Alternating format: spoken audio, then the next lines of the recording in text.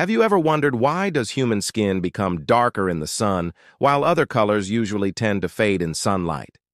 In many materials, color is caused by an organic dye molecule that breaks down under the influence of the sun's ultraviolet radiation. Thus, colors fade.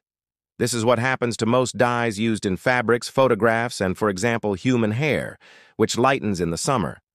Human skin produces pigment specifically to protect itself from the harmful effects of ultraviolet radiation.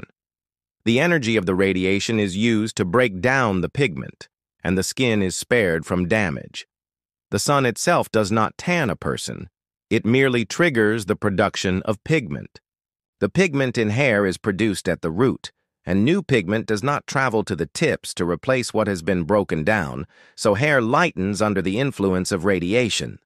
Sunlight can also darken materials. White paper, for example, darkens because the radiation breaks down the bleaching agents used.